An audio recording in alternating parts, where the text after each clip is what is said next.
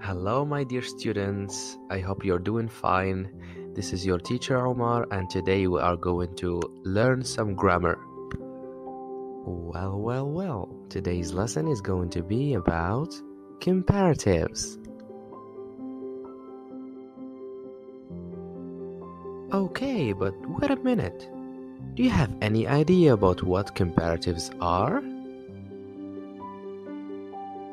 Okay, here is the definition. Comparatives are adjectives that are used to compare between two things or two people. Still not clear, right? Okay, let's take a look at some of the examples to understand more and more. The lion is bigger than the cat. Here, the two things that are being compared are the lion and the cat. The second sentence, the car is faster than the bike. The two things that are being compared, of course, are the car and the bike. Okay, so now let us talk about the form of comparatives. Rule number 1. If the adjective is short, we add er at the end of the adjective. Let us see some examples to understand more and more. As we can see, the two sentences have short adjectives. Number 1, the ant is smaller than the elephant. We add er to the adjective small. Number 2, my brother is shorter than me.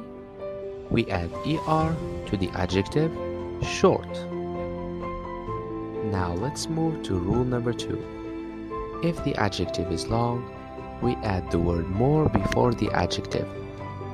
Now let us take a look at some of the examples to make things more clear.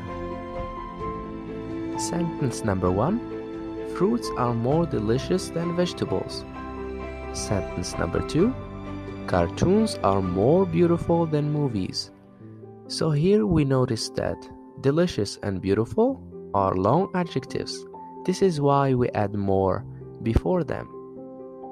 Okay, so now let us move to some practice. Now you have 4 sentences. You are going to make the comparative form for each adjective using er or the word more. You can pause the video and do it.